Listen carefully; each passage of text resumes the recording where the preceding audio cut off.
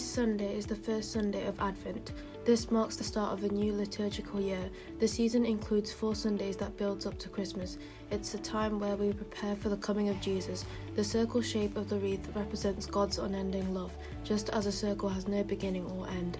The evergreen leaves used to make the wreath also represent God's everlasting love and that it will never die. The 4 candles that also make the wreath represent Jesus, because he is the light of the world. Each of the 4, sometimes 5 candles, represents a week in the season of Advent. There are 3 purple candles that symbolize forgiveness, and 1 pink, the 3rd Sunday, that symbolizes joy.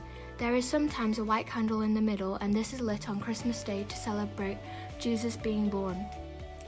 In this week's Gospel, we heard Jesus speak to his disciples about the need for watchful waiting so that we are ready for Lord's coming. No one knows the precise time that the Lord will come again, and it is useless trying to look for the signs because there won't be any. We need to be prepared at all times because he will come when we least expect it. So how can we prepare for Christ's coming? Through prayer, faithfulness, and adhering to Jesus' teachings. God requires us to pay close attention in order to hear the way he is calling us. Each of us is an innkeeper who decides if there is a room for Jesus in our hearts.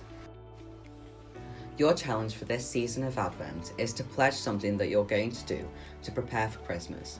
It could be giving your time by volunteering somewhere. It could be going and visiting an elderly neighbour. It could be as simple as decorating a tree to bring joy to other people. St. Francis of Assisi said, "It is in giving that we receive." So this year, we should make an extra special effort to show those around us that we care. In the name of the Father, and of the Son, and of the Holy Spirit. Good Lord, set me to be a strong and mighty pillar for your true church. I pray for all Christians and people of faith around the world face persecution and discrimination. Help me each and every day, Lord, to have an open heart, to be less fortunate than me, and to be thankful for everything I have. Amen. St. John Fisher, pray for us. In the name of the Father, and Son, and the Holy Spirit. Amen.